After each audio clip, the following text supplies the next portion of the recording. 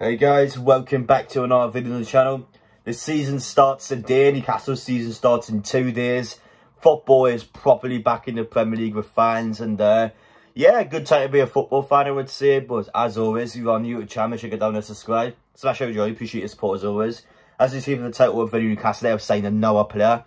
This will be a player that most likely goes into the youth squad, but everyone's already made this joke.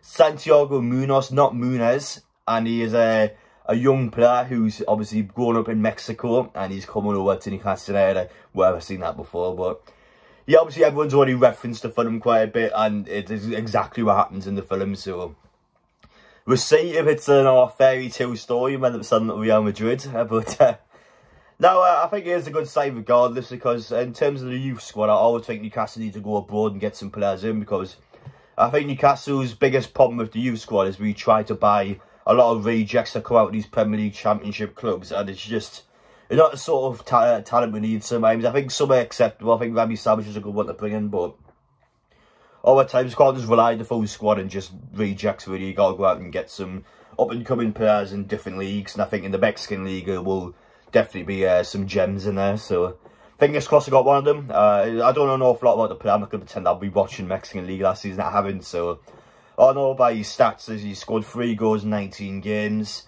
He's a player that I've seen on Twitter is wanting to move to Europe, so obviously he's a player that wants to get out somewhere.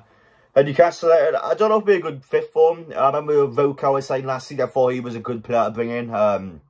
Again, I haven't watched the 23s loads, but I'm pretty sure he's played every game, so he's definitely a player that obviously the under-23 manager seems to be keen on. So I think, again, this kind of player you need to bring in. I think they get some flair going, they get something going in that squad, because it's absolutely embarrassing at the minute. Of course, losing 3-0 to Blythe 3 weeks ago. Mate, Robbie Dale scored. He was like 55 works in the pub, man. Embarrassing. But yeah, obviously the under-23s need to kick up with the arse. So hopefully he's the player to do it. And obviously, as we're watching the film, I hope it's one of them. Again, I would love to have a real life spin on goal. That'd be quite interesting. But we see how things go. I don't know what to say about this guy.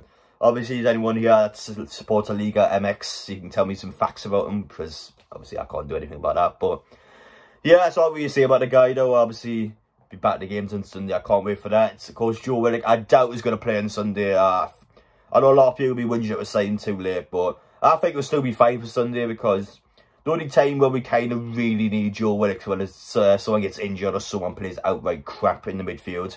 That's why I think that these sort of players need to be brought in. Obviously, first game of the season not going to be a problem, but it's throughout the season that you need them in. But I'm more happy to have them in the second game against Villa away. I won't be going down that game, by the way. Obviously, you still need to boot buses and that. But I'll be at that match, so don't worry about that. But yeah, looking forward to it. Looking forward to it. But take care, guys. Bit of a short one today, but I can't really say too much about the guy. Is it going to be next Santiago Munoz? Let me know down in the comments. But alright, guys, take care. And yes, I'll see you on the next one.